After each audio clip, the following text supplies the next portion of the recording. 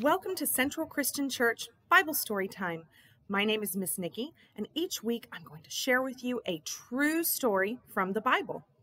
The Bible is a big book made up of a lot of little books written by a variety of people who were inspired by God to tell His story.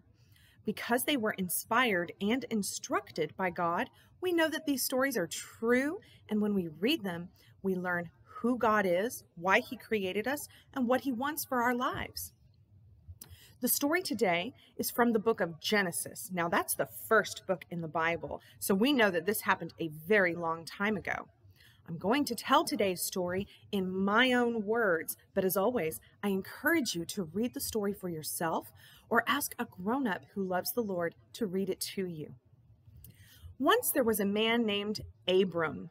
One day the Lord came to talk to Abram, and Abram asked, "Who will have all my things when I die?" God promised Abram and his wife Sarai that one day they would be parents, even though they were very old and had no children. God wasn't sure that Abram understood, so that night he took him outside and he said, "Do you see all the stars in the sky?" When Abram looked up and saw the world full of stars, so many in fact that he would never even be able to count them, then God said, "That is how many children you will have." Wow. Quite a few years later, when Abram was 99 years old, older than even your grandparents and probably even your great-grandparents, the Lord decided to change Abram's name to Abraham, which means father of many. He also changed Sarai's name to Sarah. God told them again that they would be parents and that they would have a boy. This time, Abraham laughed so hard he fell on his face. It was hard to believe that he and Sarah would have a child in their old age. Grown-ups have babies when they're young, not when they're old. But God can make miracles happen, and He made a miracle with Abraham and Sarah. One day, 3 visitors came to Abraham's house. He hurried to meet them. "May I get you something to eat and drink?" Abraham asked. "Please come in and join us and rest on the couch." The visitors agreed, so Abraham brought them some fresh bread, milk, and hamburgers. No, they weren't exactly hamburgers, but it was beef.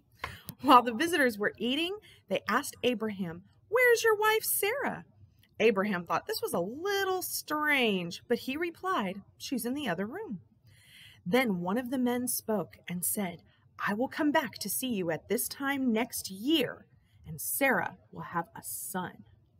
Now Sarah was listening behind the living room door. She started to laugh, but covered her mouth and laughed to herself because she didn't want to be heard. Then she said to herself, "How can I have a child? I'm almost 100 years old." And do you know what happened? A year later, Sarah did have a son.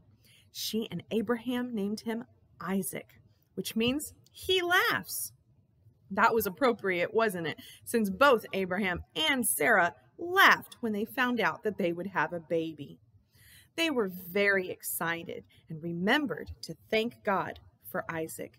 You see, when God promised Abraham that he would have children like stars in the sky, He didn't mean just children. He meant children, grandchildren, great-grandchildren, great-great-grandchildren, great-great-great-grandchildren, and on and on and on. Isaac was the first part of God's wonderful promise to Abraham.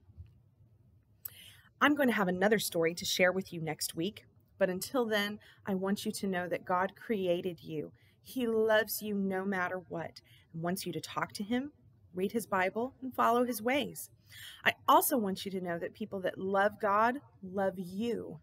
If you live in Brownsville and don't go to church, I hope you'll come see us at Central Christian, either in person at service on Sunday mornings or online on Facebook. If you don't live nearby, I hope you and your family will find a church to attend where people love Jesus and will share His love with you. Remember that God created you special and unique, and He loves you very much and wants you to follow His ways. Check back next week for another true story from the Bible at Central Christian Church.